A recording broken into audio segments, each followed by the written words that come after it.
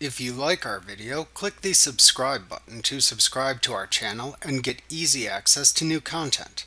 To see our full suite of ad-free video courses and training materials, visit us at teachucomp.com.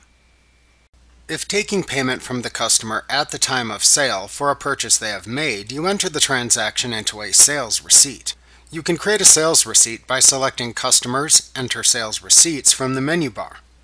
In the Enter Sales Receipts screen, you enter information in much the same way that you do within an invoice. Also, as with invoices, you can select which sales receipt template to use by choosing one from the template drop-down available in the upper right corner of the form. Enter the customer's information into the sales receipt either by selecting a customer from the Customer Job drop-down or by manually entering the customer's information into the Sold To field. If manually entering customer data, be sure to enter the customer's sales tax information by using the Customer Tax Code and Tax drop-down at the bottom of the form. Enter the date of the sale by selecting it from the Date field. The Sale Number field will automatically increment itself up to the next available sales receipt number. Then click the button in the upper left corner of the form that corresponds to the method of payment used. If needed, you can click the drop-down arrow in the lower right corner of this button group to view additional payment methods in a drop-down menu. You can then select the additional payment method from this drop-down.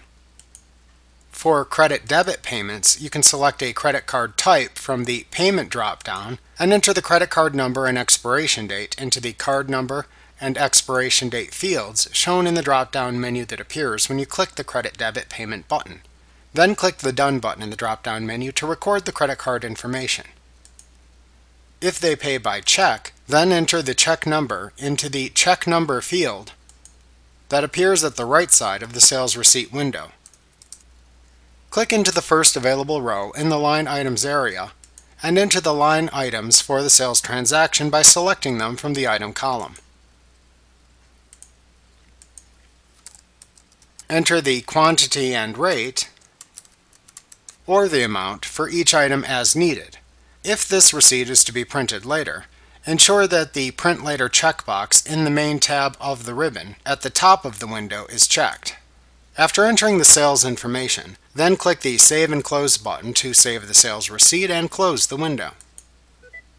Money received through a sales receipt is deposited into an undeposited funds account by default. There is no receiving payment at a later point in time when using a sales receipt, as you have taken the payment up front. You just save and close the screen to enter the sale. Remember to click the subscribe button to see more of our videos. Get ad-free courses at teachucomp.com.